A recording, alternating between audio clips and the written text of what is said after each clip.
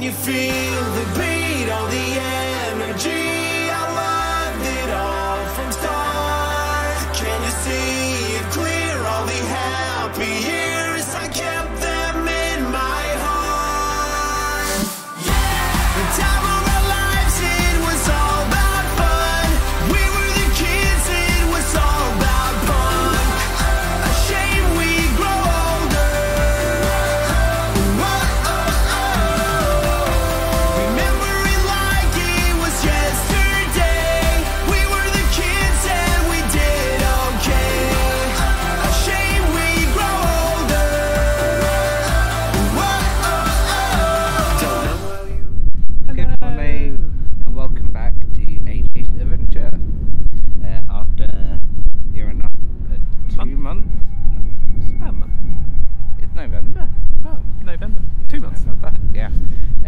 So yeah, we've had a bit of a break, but we are now back and ready to show you the adventures again. Yes. But where are we today, John? We are at Portsmouth Historic Dockyard, and then we've got the beautiful HMS Warrior behind us. And then we've never been here before, so it's going to be an experience of what's here, what's going on.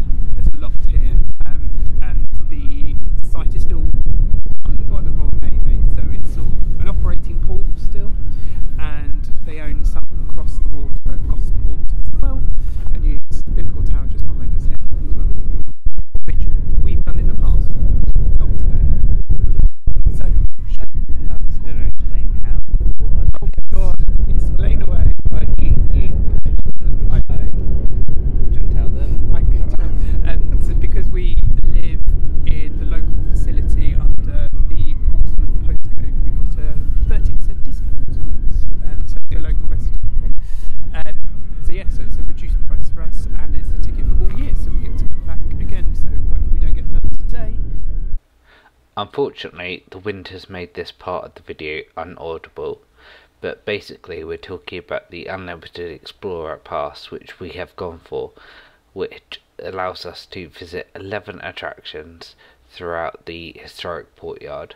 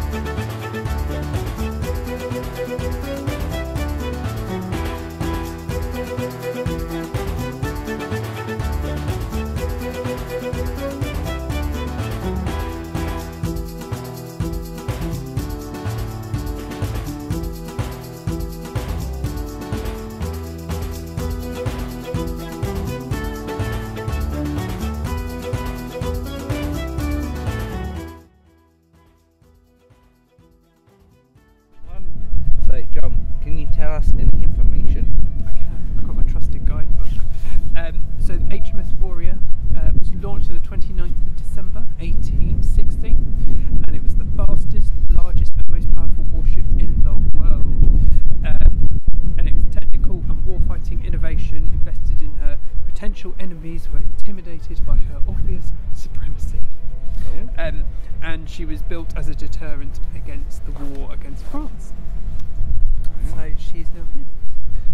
And I believe this is the original. It is the original, yes. That's what I'm led And what to year believe. did you say? 1860 it was launched.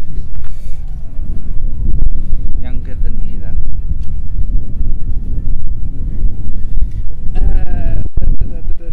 And it has completed a cruise around Britain for some 2,600 miles. No, 2,600 miles, I should say. As part of the Channel Squadron, she celebrated at every port of call, received a record number of visitors, a grand total of 301,000 in the past 12 weeks. But that was dated back in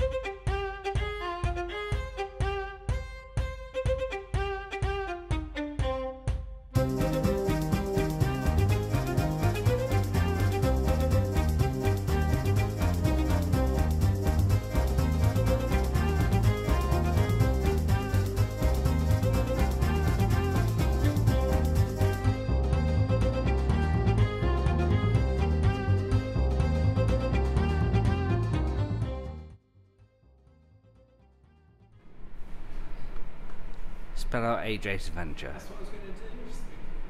Oh. A, can you say Yeah. J? No, What? Oh, that's it's A. that hand has got to raise up for the J, I think. It's also weird because it's like numerical as well. Yeah, but you've got to be facing this way. So it's that hand that needs to raise up. Okay, so A, Yep. No, J. no, Oh, it's the other way. J, yeah, A, yep. D, D. yep. Venture. Other way. B. Raise your arm, but yeah, yeah. E. N.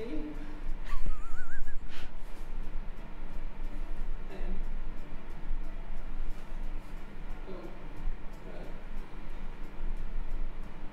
T. I've lost it now. Okay. Missed a name. Good enough. Basically, we'd gone. We'd be gone. We'd be dead by now. We'd gone if we hadn't Okay.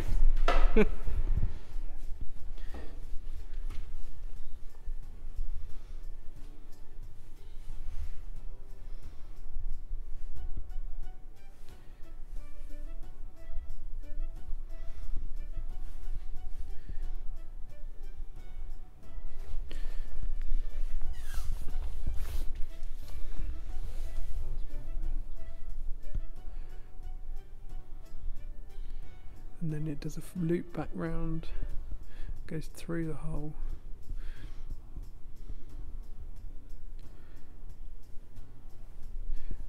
Well done. Put your hand in there.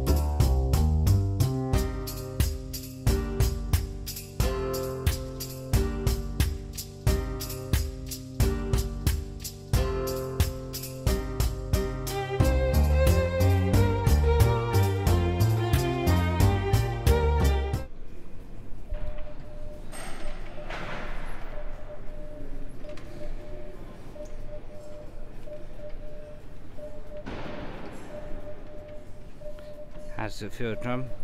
We'll go too fast. I'm alright. Is that too fast again? Too slow. Oh my goodness. Too fast. Too slow. Too fast. Very slow.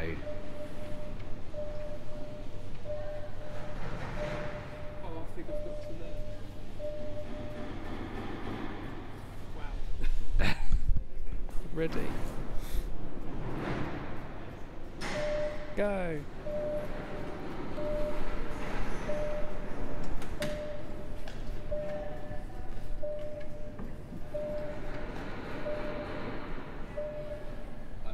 You are too fast.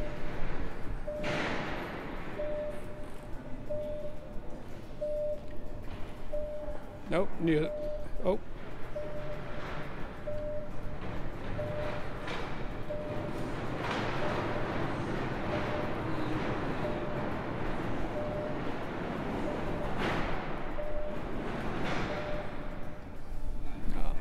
Ready when you are.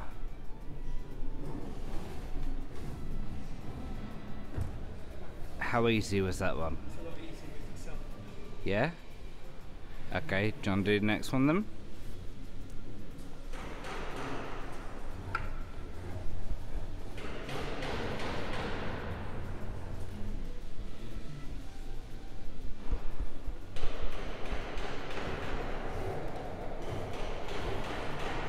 How was that one?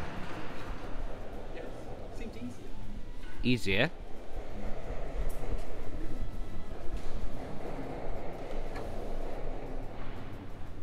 Is that one easier again, do you think? I think so, because I think it's longer rope.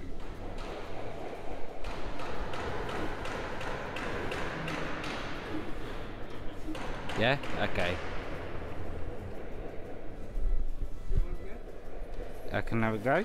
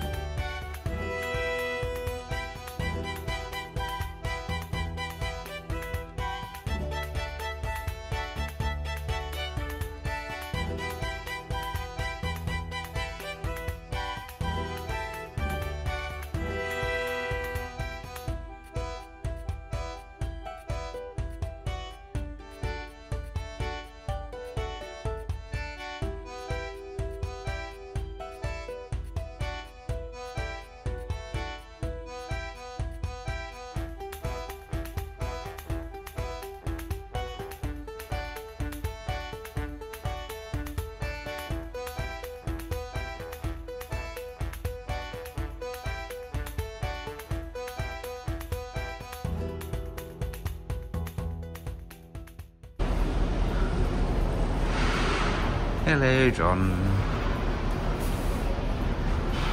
What are you learning about number 2? That it's been formed of limestone and granite, with one of 6 that will improve to the port.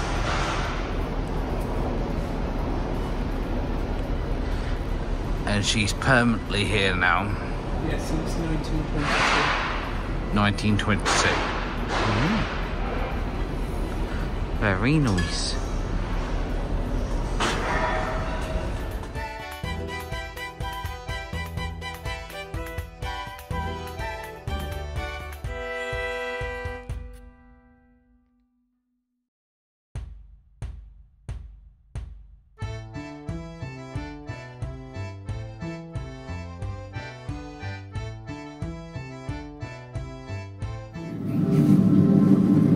She lay undiscovered for hundreds of years, entombed in the seabed, until her wreck was finally located by a group of divers in 1971. When I, Henry VIII, to that name became King of England. Come closer, everyone. Come hither. That's me up there. Hard to believe, isn't it? A great king should seek glory in just war and rightful conquest. Now, by ancestral right, I was also King of France, but I could not enforce this unless I waged war on the French, and to do this, I needed ships to carry my armies across the narrow seas. When my father died, I inherited just 5 king's ships. Now, I have near 60. The first ship I built was the Mary Rose, and I paid for her out of my own purse within 10 months of my accession to the throne. She was named for the Blessed Virgin Mary and our Tudor Rose, and she proudly bears this emblem high atop her folks.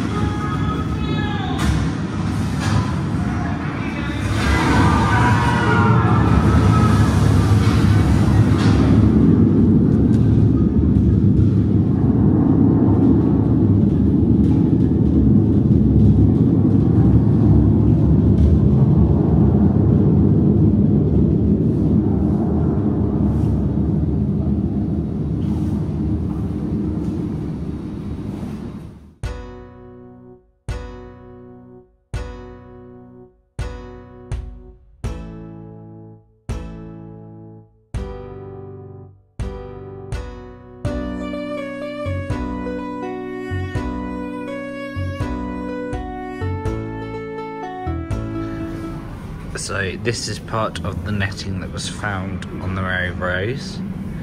So it's designed so it can't be easily boarded from an enemy, but when it sank, it also then didn't allow soldiers to escape because they weren't really able to pull up or anything like that on it. So yeah, pros and cons of it. So along here is also the story of how it was found and tried to be restored. So it was eventually pulled out, brought up, put into a dry dock and made into a temporary museum. But as you can see, it was on its side. But then in 2016 it was raised up completely and was turned into a actual museum. So what were you saying, John? All the objects that are on the left hand side are what actually sank with the ship, and none of them are replicas, which is pretty good. And each floor of this museum basically represents each floor of the, well, that can be seen on the Mary Rose. On the main deck.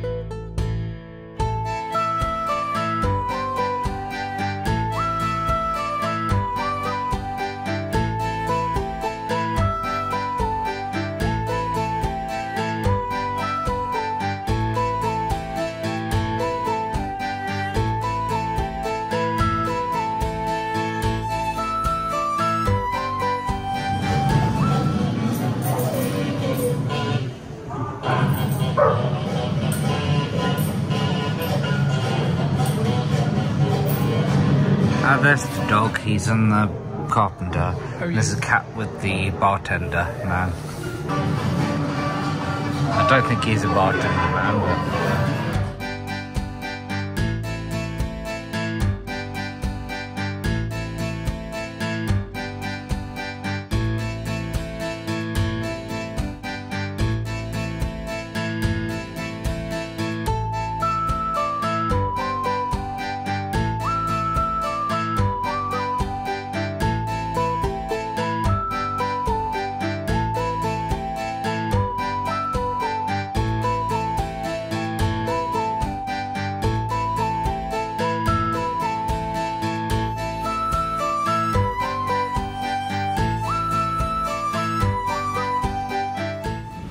They've even found dice. I don't know whether you can see it. They are absolutely tiny.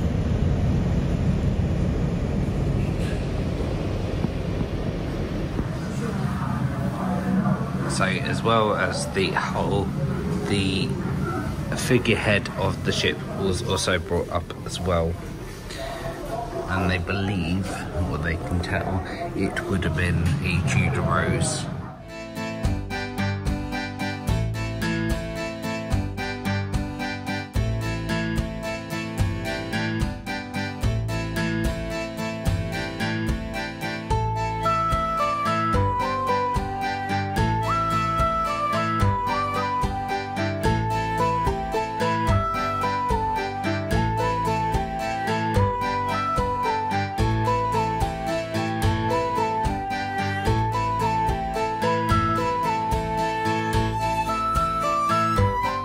So we have just come out of the Mary Rose 4D exhibition. What do you think, John? It's really good. Gave me goosebumps in the cinema bit, which is my mistake. And then, but it was amazing to see how much was preserved in the seabed. Yes. Yeah. But I really enjoyed it. It's very good. Clever effects as well. They show diving down deep into the water. There are bubbles blowing at you. Bubbles. And the seats kind of vibrated a bit. They did as well. But yeah, no, I thought it was really good, to be honest. I definitely think it's worth it, what we've done. Highlight? Just up between the Mary Rose and the Victory. What about you? I would say the same.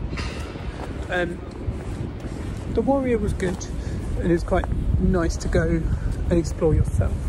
Whereas when we went on the tour for the Victory, it was quite nice to get a bit more history around how they lived and how everything worked. Yes.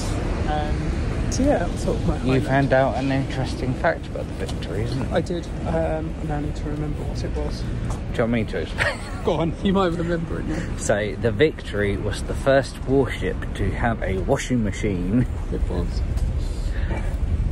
Oh no, it wasn't the Victory, it was the Warrior. That's what I mean. It's the Warrior. I would actually add that actually we haven't completed everything today. No, we haven't. We've only done four, five places, which is good because that means that we can come back again with our yearly pass. Yes, and finish we can. off. Yeah, so there we go. So we will probably sign off now. We will. Have you got anything to say, John? As usual, like, comment and subscribe if you enjoyed our content for today, and we'll see you soon. Come and join us on the next one. Bye. Years I kept them